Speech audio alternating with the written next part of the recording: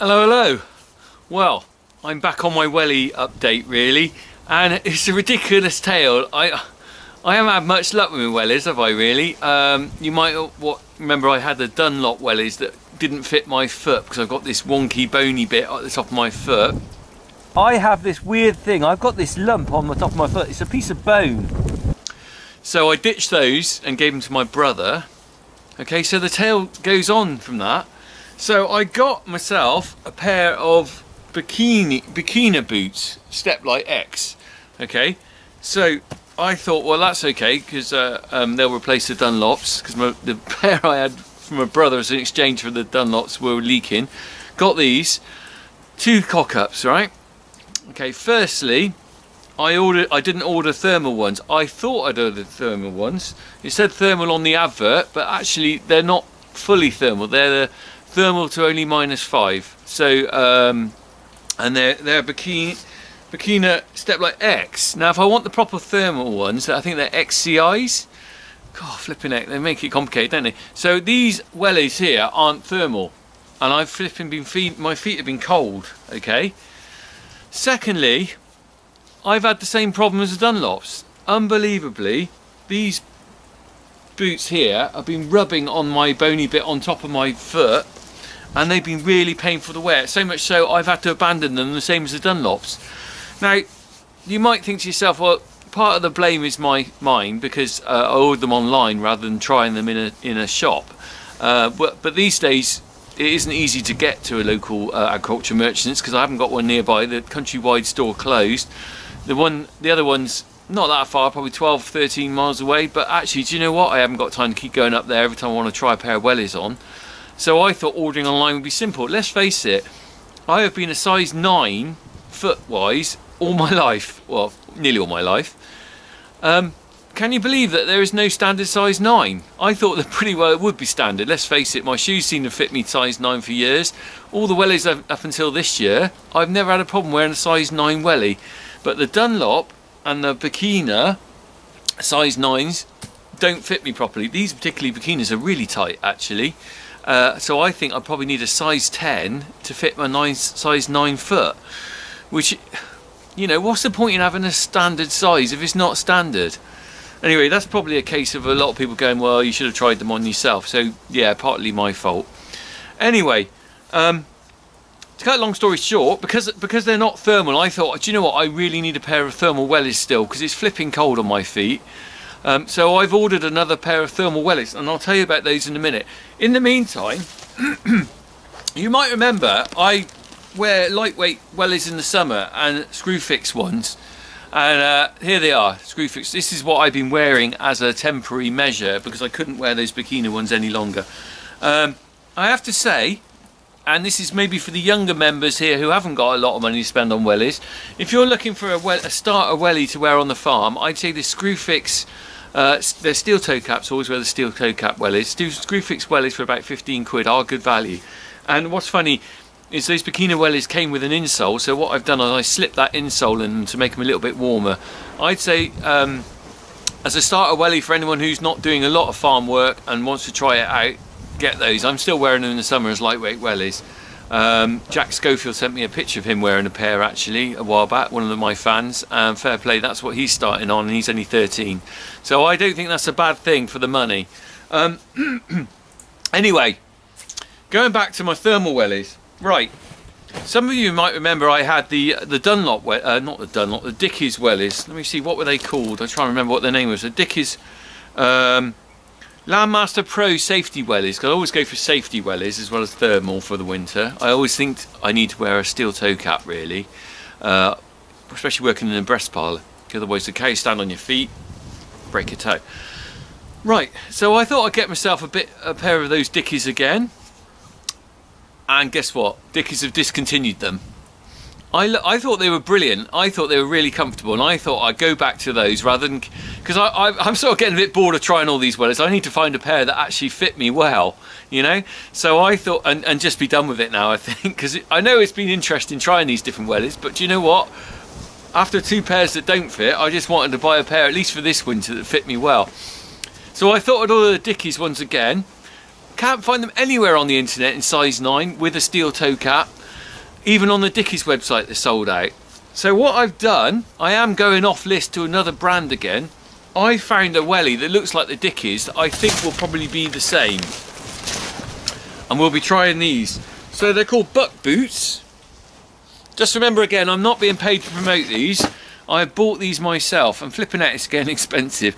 If there's any Wellie manufacturers out there who want to send me some thermal Wellies size 9 with steel toe caps, I will try them, but I'm at the moment I'm hoping these will last me ages. I haven't got to buy any more. Right, so these are buckler boots. It says Buckbootz. Never tried these before. I don't know what they're like. Oh, flip, I ripped the box. I open, these are okay. Bear with me. Oh, the box is falling apart. Right, look at that. Let me just show you the box. They've come apart here. As usual, look. This always makes me laugh. User instructions for Wellies. What does that tell you? Put them on your feet. Okay, well, anyway. Okay. Ugh. Bear with me while I'm just getting the doodads. What's this? Micro packs. Oh, we got things. Win it, be in it to win it. Sign up for a mailing list, a chance to win a pair of buckler boots. Okay. Well, I ain't doing that. Right, they got loads of. Look, this is unnecessary packaging. They got. Oh, I suppose they're keeping them up, keep their shape. Well, bits of cardboard in them.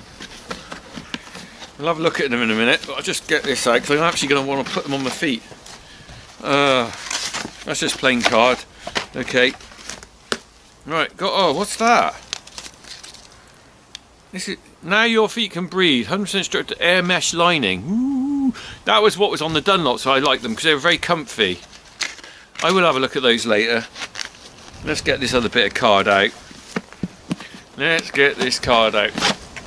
Now, you might remember on the Dickies, they're very similar. They had the. In fact, you know, you do wonder whether they're all made in the same factory in China.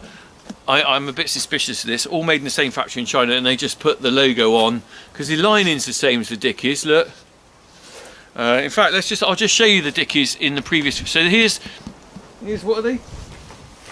Here's the buckler boots. I'll just cut in the bit where I open the Dickies. They are interesting to look at. I mean, personally, I wouldn't choose a Wellie that had orange bits on it. And orange in the middle, and also there's something I'm not quite sure about. Now this is going to be interesting. Now they've got this really nice soft bit on the side, but for wearing with muck, obviously I'm a mucky bloke, I'm thinking that's going to get covered in crap. Okay, so that was a Dickies Wellies. You can see I think they're very similar. Look, tread is like that, interior like that, and I was worried about the muck sticking to they've just got different logos on, I think, really. These, I have to say, the cheapest I could find them were 69 quid plus 5.95 delivery, so 76 quid roughly.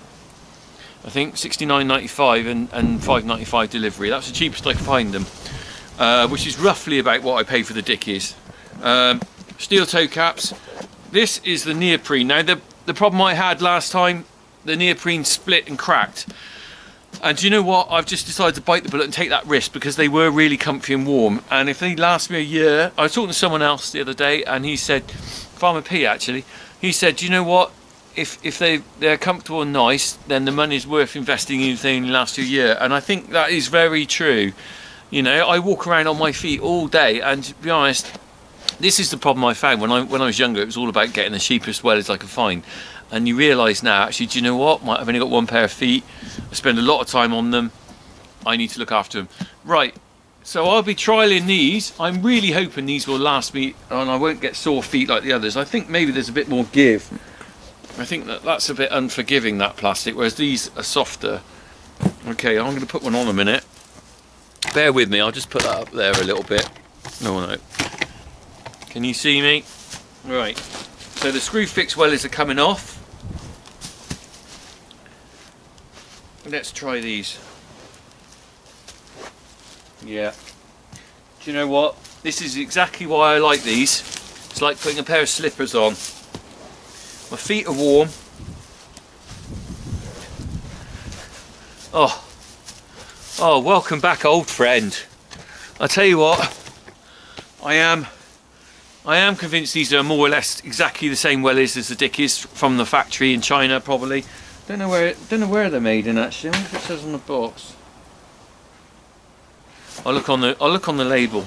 Hang on, bear with me. It doesn't say on there. How long have we got?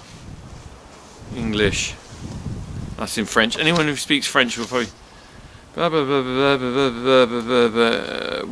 hosing the outside of your buckbootz can extend their life. Well, I might try that. I will have to reserve judgment on how comfy they are, because you know what it's like with my bony feet. When I first put a pair of wellies on, they feel fine, and then a bit later I'm like, oh, that really hurts. But no, do you know what? If they are as comfortable as the Dickies, I will be loving these, because after these sore feet of the Dunlops and the, what's the other one called? You know the one I mean.